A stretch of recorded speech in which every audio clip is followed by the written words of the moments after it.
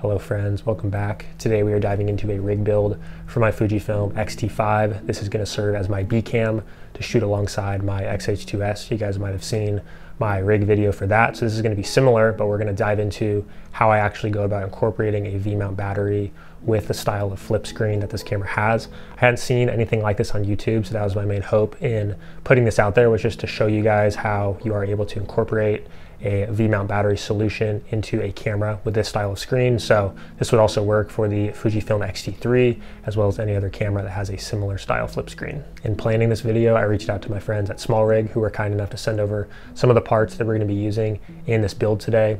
Other parts I already had just lying around, but I'm going to make sure and link everything down below so you guys know exactly what I was using. If you are new to the world of V-mount batteries, I would really encourage you to go watch this other video here on my channel as I talk about some of the risks involved with using V-mount batteries and kind of what some best practices are as far as plugging in and unplugging cables. Especially go read the comment section, as there was kind of a mixed bag of thoughts, but I tried to summarize them over there. So I just wanted you guys to know that up front if you have not used V-mounts before. Okay, so diving into this rig build, we have the Fujifilm XT5 right here. I went with the cage from smallrig, and the main reason I did that is actually they included a HDMI and USB-C clamp that helps protect the ports. So that was a big need for me when I went about building this rig. So I went ahead to save some time and put the cage on the camera. So we're just gonna set that aside, and then we're gonna move on to this base plate right here. And you guys will see I actually already have this taken apart. Typically, this would come attached right here with these little M4 screws. And one custom mod we're gonna make to this starts with taking these two little screws out. So we're gonna go ahead and take that off, and then we're gonna move on to this little cheese plate. And so you guys will see why I'm adding this later. It helps us incorporate the LCD screen in a little bit more of a practical way. So we're gonna start by attaching this here to the camera. So we're actually going to attach this kind of like this underneath. And you actually are going to need some screws that do not come with any of these parts. These are M4 screws. I will put on the screen the exact length, but you are actually going to run these long screws through the holes that you would typically run the smaller screws through. And so you guys will see this, they kind of start to poke out, and you want the end right up against the end of the base plate there. And then we are going to go ahead and grab then our rails. We're gonna go ahead and screw this in. Okay, so now that we got that cheese plate added, you will see that the rods just sit a little bit lower, and this will make sense later. And so now we're gonna move on to the quick release plate on top. And you guys will see for this, the placement of these two screws is really important. And we're actually gonna offset it a little bit with the center of the rail block. And so we're gonna go into these two screws right there. So it's gonna kind of lean a little bit to the left, and we're going to do this flush against the back plate. So now that we have that, we're going to move on to this rod hinge here. And so just go in here in the back, and we're actually just going to keep it flush with the little opening right there. And the next mod that you're going to need to make this rig as compact as possible is this little plate right here is typically on the other side. You can fold it down, take out the screws, and actually flip it to the other side. So that's what I've already done here, but you guys will need to do that if you take this part straight out of the box. This is gonna get our battery as close to our camera as possible. So now that we have that mounted, I wanna go on to mounting the V-mount plate. To my knowledge, this is the only V-mount plate that is going to work for this build. There are tons of different plates, but we really need one that has the release feature here on top versus a lot of the ones have it on the side. So this is very specific.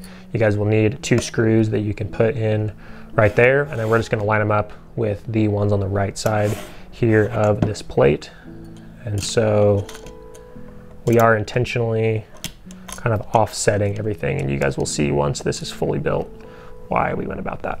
Okay, so now that we got that snug, you guys will see our V-mount plate is now attached. This is where we're gonna attach our battery, but I think next we're going to do the stand right here. And so if you flip this over, we've got this stand, and there's gonna be one kind of custom mod we're gonna do to this. So we're gonna take one of the M4 screws that came with the base plate that we replaced with the longer ones, and we're gonna add just a little washer to it.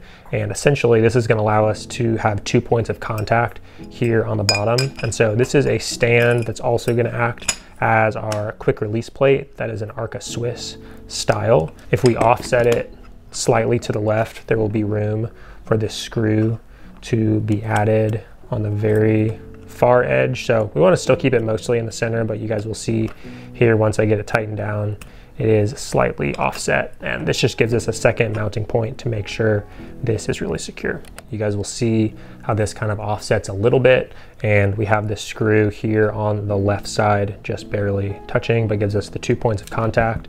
And with that, we kind of have the base for our rig complete. This is going to showcase the quick release feature. So bottom of the small rig cage has the Arca Swiss plate. We can simply put our camera right here and then clamp this down. Actually, we got to move that down. But then just like that, our camera is locked into place. You guys will see it is super compact, very similar to my rig that I did for the XH2S. And so now we're going to talk about kind of the battery solution and why we even added that plate from the get-go. And so if we go ahead and add our battery, this is the one from smallrig, it's the 99 watt hour. We're just going to slide it in here to the side, and you guys will see this fits really low profile in relation to the rig. So if we use the tilt feature here on the side, you guys will see that this tilts down slightly. That'll give us room to pull out our flip screen. And the XT5 screen actually comes down a little bit farther than the XT3 and actually lies flat. So that's exactly what we're gonna do. And then we can just tighten up the rod hinge on this side. With the battery now on, we're going to move on to the monitor. And so right here, I kind of already have this sort of assembled, but this is a small rig handle, and then this is the default monitor mount that came with this monitor. But Andy Cine A6 Plus V2 inside a Camvate cage, and the cage is actually for field world monitors, but I realized that it fits, with the exception of the headphone port gets a little too tight. But this basically gives us a locking connection for our HDMI, which was kind of what I set out to do with this whole system, is just secure HDMI a lot better. And so top of the XT5 cage has a NATO rail, and this is the NATO rail handle. So you guys will see this basically just slides on just like that. We're next going to add just our rods. So these are just 4-inch carbon fiber rods from smallrig. We go ahead and throw these in, give us some different mounting options for our follow focus. And so I did just want to show you guys why we added that cheese plate there at the beginning. So I don't know if you guys can see this super clearly. I'll put a video if not, but it basically drops our rods lower, and this is what allows the screen to be able to sit flat. If you don't do that, this rig still works. The screen is just going to be all the way up here and tilted slightly up. I didn't want to put any stress on the screen itself, and so that is why I went ahead and added that cheese plate. And the other quirk kind of with the battery that you guys will see, if we go to put the screen away, you see this only bends down so far, and that's because the battery starts hitting the hinge. For me, this was a little bit of a quirk at first, but I actually like it because the battery doesn't completely fling open, and it gives you just enough room to close and open the screen without having the battery go completely down. So you guys will see you can just open it up some, you'll start to feel kind of the friction. You can pull the screen out and then finish this off by getting it flush. And when we talked about the V-mount plate, this is where that's really important. You guys will see on this side we have access to the little switch in here, and so we can actually slide our V-mount out and then slide a new one in. A bunch of the other V-mount plates have the release feature pointing. In this rig, it'd be pointing down, and it just didn't really work very well. So this plate was really essential to this build. As we move on to adding the follow focus, this is the F60 from smallrig, and this is just going to mount right on the rail right here. And you guys will see this rig, I'm actually running the Tamron 17-70.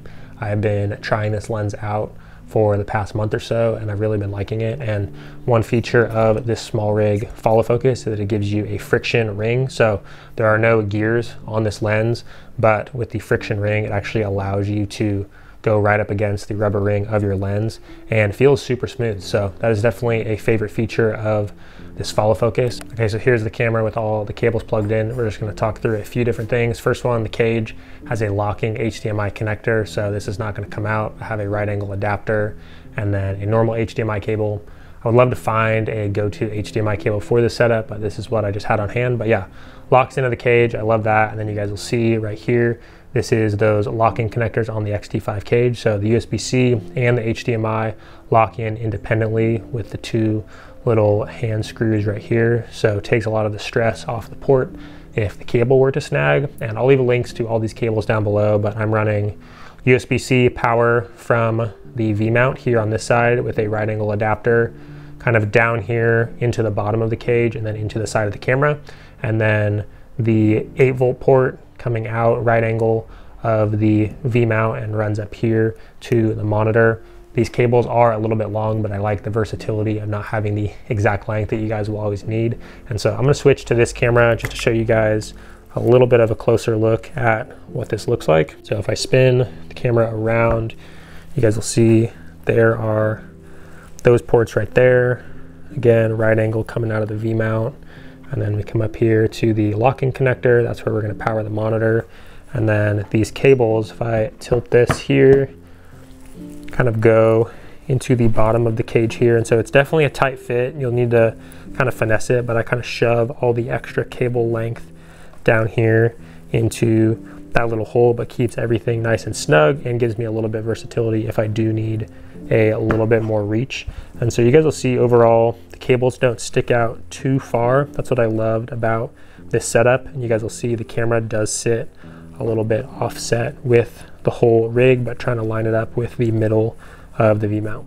Overall, I really love this rig for the XT5. The only downside that I found that I could not find a solution for is just being able to remove the battery on the XT5. I can do this on my XH2S rig, but I think it's because the grip is wider. And so you'll notice if you open the battery door, it actually opens, but you can't get the battery fully out. So you need to undo the quick release clamp slightly to slide the camera over. And then from there, you can simply pop out the battery, pop a new one in, and then slide your camera back over and lock it into place. That is a bit of a quirk, and I could not find a solution. So I don't do a ton of battery swaps mid-shoot, as I am running V-mount, charging my camera with USB-C, but that is just one slight difference. If you guys saw my XH2S rig video, I was really trying to make sure the battery door was still accessible. Thank you guys so much for watching. I hope that you found this video helpful. Please let me know any questions down below if I skipped over anything or anything was confusing, and I will see you guys in the next one. Peace.